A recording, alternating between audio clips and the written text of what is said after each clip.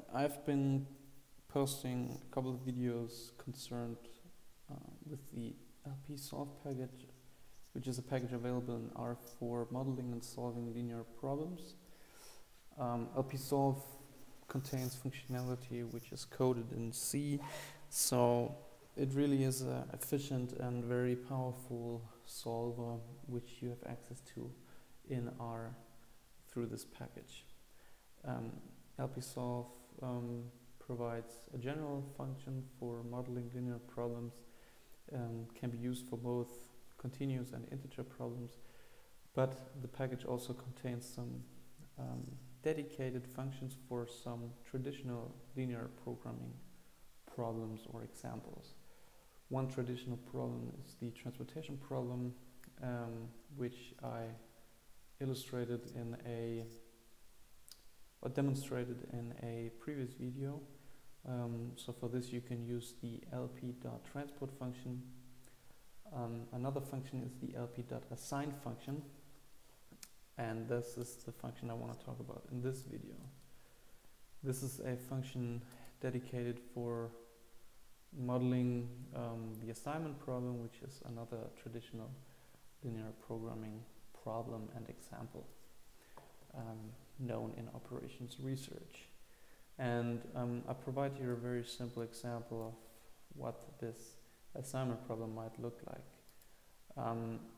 You can think about it as a problem in which we need to, in this case, schedule 3 manufacturing jobs to 3 production machines. We need to assign every job, and we need to use every machine, since one machine cannot use 2 jobs or cannot fulfill 2 jobs.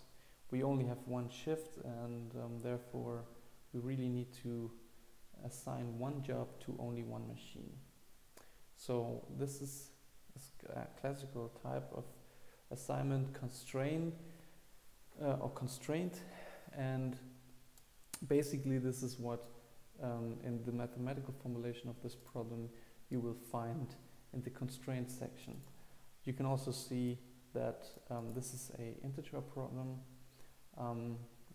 and the variables that I provided here in this mathematical model or mathematical explanation are then integer variables, and they are non-negative. So the non-negativity constraint also applies.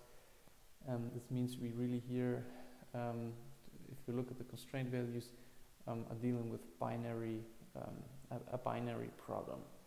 So the question is, and this is what those variables express, are we assigning job 1 to machine 1, or are we assigning job 1 to machine 2, or are we assigning job 1 to machine 3, and so forth for the second and third job. Up here you see a linear objective function which we try to minimize. You could think about this as, for example, the variable transportation costs. So job 1 might create $1 of production costs on machine 1, but $2 if we produce it on machine 2. Job 2 might create $2 of production costs if we produce it on machine 1, but $3 if we produce it on machine 2, and so on. So we might have different types of variable transportation costs depending which machine we produce our job on, and at the same time we need to assign 1 job to 1 machine. And yeah, this is a classical type or classical formulation of an assignment problem. And in the lpSolve package, which I told is a linear programming package available in R, you have access to the lpAssign function, which is really meant for modeling this kind of problem. And it will by default consider the integer constraint and the constraint that our constraint values are 1, and that our constraints are equal to constraints. So we don't need to tell the function anything about this. It will consider this by default. We just need to tell the function whether we're dealing with a minimization, in this case it is a minimization problem, or with a maximization problem. And if you look here at the application of the function, you see that there is the parameter direction, and I have to indicate to it whether it's a min or max problem. In this case it's a min problem, so I'm mapping to this parameter the string min. And the second and first parameter that we need to apply and to which we need to map information is the cost matrix.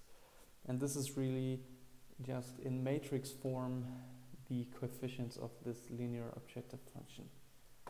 So you can see here, this is like the first row is for x1, so this would be this section of the linear objective function, and then the second row and this matrix would be this section of the linear objective function, and the last row would be this section of the linear objective function. So this is all the information we need to provide to the lpSolve function, and by default it will consider the structure of the constraint to be as shown here. So it will basically treat it as if it was a binary problem, and it will consider non-negativity and the integer constraint. The lpSolve function will return an lpSolve object, which is on the one hand the model itself, containing information about the model, and at the same time it's also the solution to the problem. So I can print the solution of this lpSolve object, and it will provide me the optimal objective function value, in this case 5, and I can also explicitly access the solution to this problem, which in this case is a matrix indicating to me that in this case job 1 should be produced on machine 1, job 3 should be produced on machine 2, and job 2 should be produced on machine 3.